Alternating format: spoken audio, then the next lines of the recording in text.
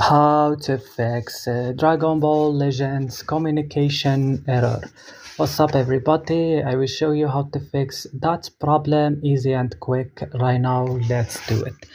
So just open the settings of your device, click on your apps option, search for Dragon Ball Legends and click on it when you see it. Scroll right now this list, click add storage and click clear cache. Back after that, click on force stop and click OK. So here now come to Play Store or App Store, update your Dragon Ball Legends if it is the update available and restart your device next, and that's it. Don't forget to like and subscribe in this channel, and see you next video.